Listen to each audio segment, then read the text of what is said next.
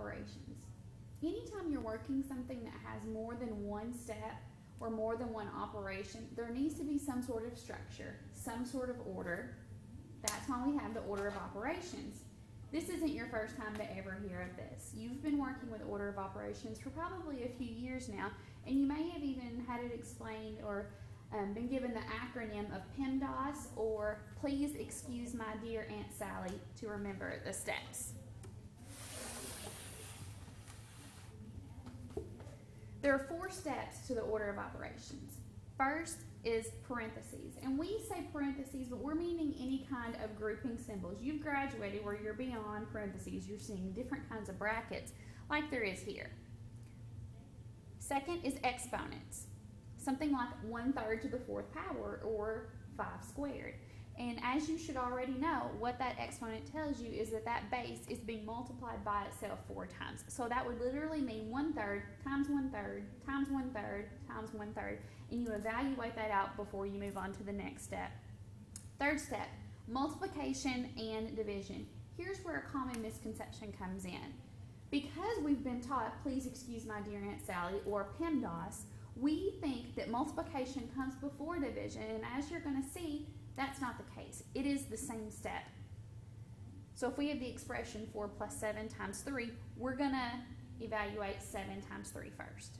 In the 4th step, addition and subtraction, same kind of misconception as with multiplication and division. You don't necessarily do the addition before the subtraction. It's the same step.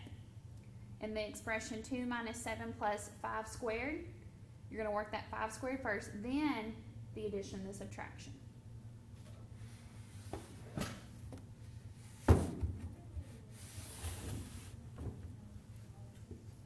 With the grouping symbols, you're going to work those from the inside out. Take a look at this.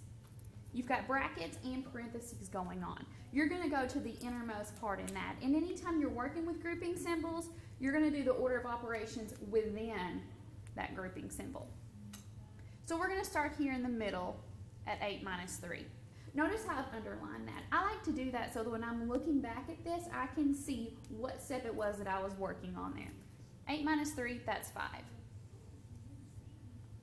Notice I've written 5 underneath there, and then I'm going to copy down what's left around it.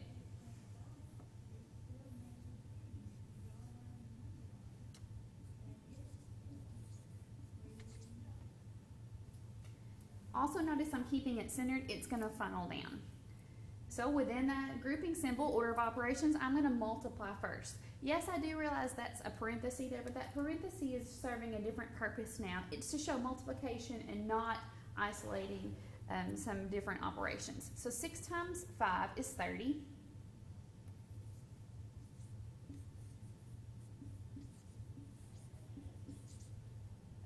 Look at it again. I'm going to work 30 plus 2, which is 32. 32 minus 6 is 16. Some other good just math etiquette, box your final answer. That way when you're looking back at it, it's easy to see this is my final answer.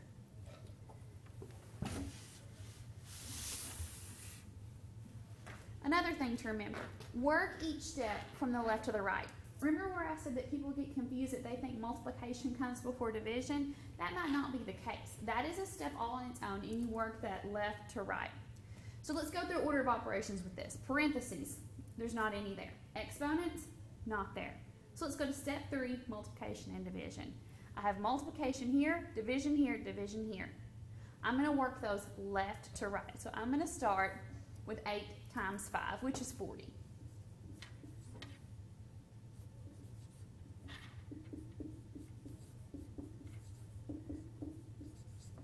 It may seem tedious to only do one step at a time per line, but I promise you it really keeps things straight and you're less likely to make an error.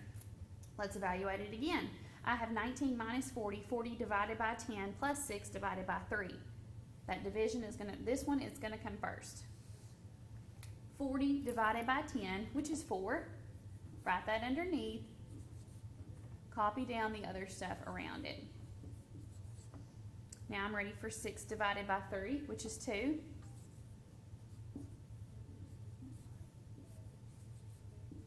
Okay.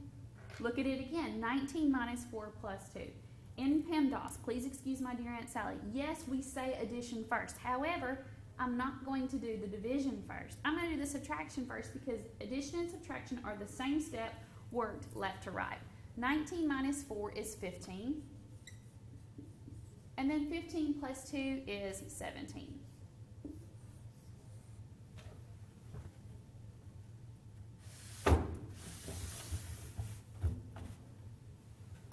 Now some practice problems for you. Go ahead and try to work practice problem A, pause the video, and then compare with what I did.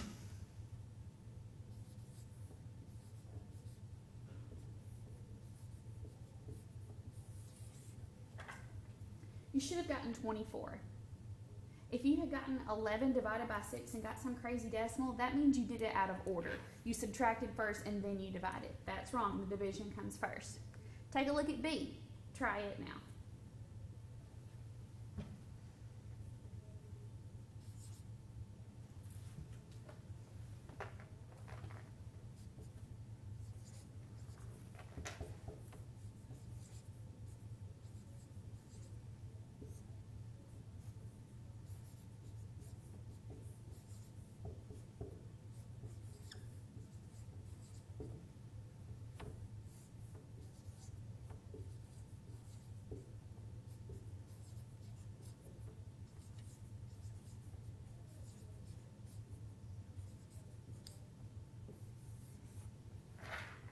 This one was a little bit more complicated. A few more steps in there.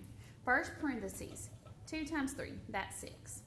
Okay, you can see where I brought that down and then I copied everything else around it. Next, I'm going to go with exponents. 8 squared, not 16. It's not 8 times 2, remember, it's 8 times 8, which is 64. Next, my division. 18 divided by 6 is 3. Bring down the rest of it. I'm going to subtract first because I'm going left to right with that step. 36 minus 3 is 33, and then 33 plus 64 is 97.